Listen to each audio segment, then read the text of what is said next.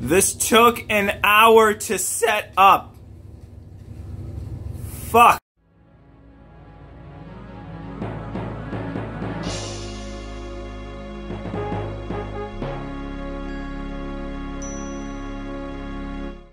Hello people, my name is Fox and welcome to a mass deck update. 4 decks in one video.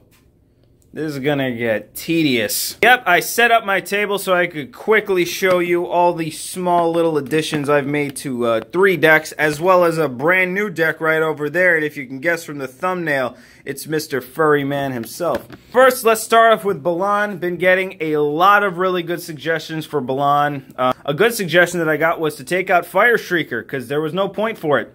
I agree, there was no point for it. I don't know why I put Fire Shrieker in there. It's just kind of a card I put in every deck out of a habit. But 4 new cards that I did add were... Oh, look at my long, hairy arm. My god, that is weird. Some new cards I did get in here were Argentum Armor. No one suggested that, but I decided to put it in here just off the fact that it's insanely good. I don't have to pay the equip cost. It's +6/+6, and wow, it just blows up a permanent. Pure Steel Paladin, that was a card on my wants list, and I ended up picking it up. Very good for this deck, definitely needed. Sigardizade, just, you need it for the deck. Equipments have flash, that's insanely broken, and they auto-equip when they come in. It's for 1 mana, it's such a good card. And I took out Route and put a Wrath of God. Old school, with dead people on it. Yeah, the rest of the deck pretty much stayed the same. I believe I took out a Path of Ancestry in lieu of another Plains, just for, you know, for no real reason. But yeah, the rest of the deck is pretty much the same. I will be updating the deck lists on Tapped Out, so if you want to go check that out, the link is in the description. Chromium! Got a lot of good suggestions for Chromium. People were telling me that you could run this creature list, which I have seen a list for that. It's a very good list. I don't want to run it creature list. I prefer to run it with Chromium and, you know, creatures. Sovereigns of Lost Solara has been a bomb card in this deck. It has won me pretty much most of my games. But there are some additions. First off, I took out my signed Bruna and put in the Bruna from the Commander decks because I want to put my signed Bruna back in the frame. I'd rather not play it, so there we go with the brand new border. Umbra Mystic. My friend Frank actually suggested this card for me, and it is a bomb good card. It makes all enchantments totem armor. Or all auras totem armor. Winds of Wrath, that was a suggestion, very good suggestion. Every non-enchanted creature is destroyed. Plea for Guidance, that was the one I put in here just to get more auras out. And then Octopus Umbra, because I love it. I can literally make Chromium Zoidberg, but you know, deadly Zoidberg.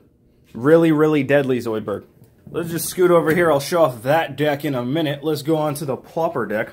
So I haven't updated this Pauper deck in quite a while, and it's gone through a massive amount of changes. I don't remember if I filmed the new video for this version of Pauper, because my old version of Pauper was just using Spellheart Chimera as the main commander. The new version has a second commander, Adeliz, a Cinderwind. So I don't remember if I've done a video. If I have, I'm an idiot. But either way, I have changed this deck a bit. I've added some newer cards. Thanks to Commander 2018, I was able to add these 3 cards. Portent, aka Poor Man's Ponder, Treasure Hunt, just wanted to, and Dream Cache. I just never had a Dream Cache. Added a Firebrand Archer off the suggestion of somebody. Ninja Deep Hours, that was just an addition for me. I just kind of wanted to put it in there. Not much else new in here. Again, this will be a list that you can catch online. I will put the full list on Tapped Out. This deck is crazy fun. It wins way more than it should. When it's playing as Spellheart Chimera, it wins a lot quicker. But when you're playing it as Adeliz, it's a little bit slower since you don't keep the buffs. It just gets buffed for every spell you cast on that turn. So it's a little more janky, but still fun regardless. And yeah, every card in this deck is a common. I think the total cost of the deck is just under $40. So, you know, budget friendly. Now we're on to a new deck. Lord Windgrace, aka Furry Vengeance. That's both a furry joke and a really bad movie starring Jim Norton and Patrice O'Neal. Oh, and Brendan Fraser, who's, you know, getting the vengeance. Yeah, this deck is brand new. I've tested it once, and after I tested it once, I made like 14 changes. I kind of don't know where to take this deck. I wanted to make it similar to when I played Mogus, i.e. a wheel theme.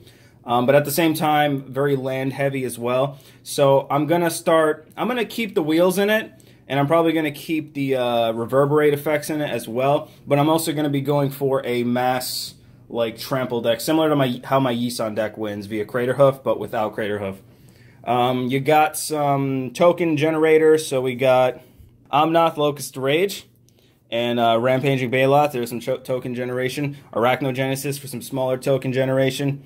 I got some crazy shit in here. Genesis Wave, Collective Voyage, Boundless Realms. I probably should mention I'm only playing basic lands for the most part. I'm playing a couple utility lands, but no dual lands, just basics. Why? Because you can. You don't have to play dual lands in every deck. I don't want to throw $600 in land mana just to fucking make this deck work. The basic lands work just as well. Yesterday, I pulled off some insanely crazy combo with Scape Shift. With Scape Shift, Splendid Reclamation, and Gitrog Monster. It was fun. Fun fact, Gitrog Monster is every instance of a land sacrifice. So, not every instance, every instance of lands getting sacrificed. So, when you Scape Shift with Gitrog, you don't draw that many, you draw one. But, when you Splendid Reclamation, it's a lot of fun. And then I had Omnath on the field as well, so I had like 24 elementals, and then I just waited one turn and killed everyone with Triumph of the Horde. So this deck is pretty minimally focused right now, but it looks like as I start building it over time, it's going to get a lot more crazy and fun. And those were some small updates for my decks. Let me know what you guys think. Let me know if you have any suggestions. I love it when you guys give me ideas for decks because you're smarter than me, and I've been playing Magic too little to really know every card ever printed. You guys have the brains. Hope you guys enjoyed.